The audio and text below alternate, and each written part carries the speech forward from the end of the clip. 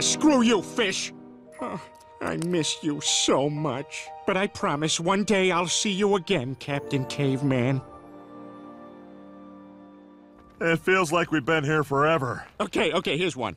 What would you guys rather be, blind or a midget? Oh, that's easy. Blind. It heightens your other senses to near superhero levels. Yeah, and every woman I did would be Cheryl Tiegs.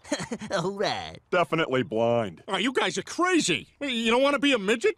One of those funny little guys running around, getting in all kinds of shenanigans? Smoking a cigar while you're riding around in a stroller? A good point. I never thought of it that way. They are God's little punchlines. Okay, all right, here's another one.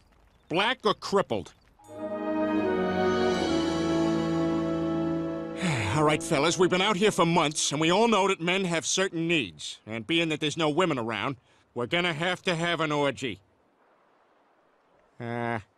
Anybody horny? No. No. No. Yeah, me neither. And whoever's toe that is, I appreciate your enthusiasm, but I think you can stop. Boy, I'm sure glad nobody's here to see this. And if you look off the left side of the ship, you'll see a bunch of homosexuals. A la izquierda del barque, podemos ver las fanny bandits.